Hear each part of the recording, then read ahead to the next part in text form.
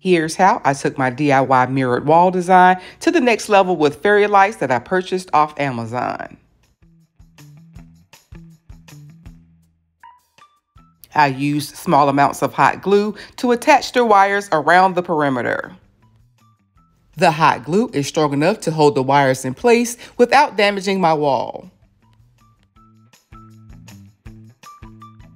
I'm using long plug-in wire lights that have a timer and several mode and color settings. I'm hiding the remaining wire in an old Z Gallerie Ming box that I already had at home. In the daytime, the wires are practically invisible. But after dark, these lights look whimsical and so much fun.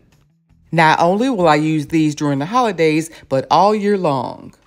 What do you guys think? Let me know in the comments below. Later.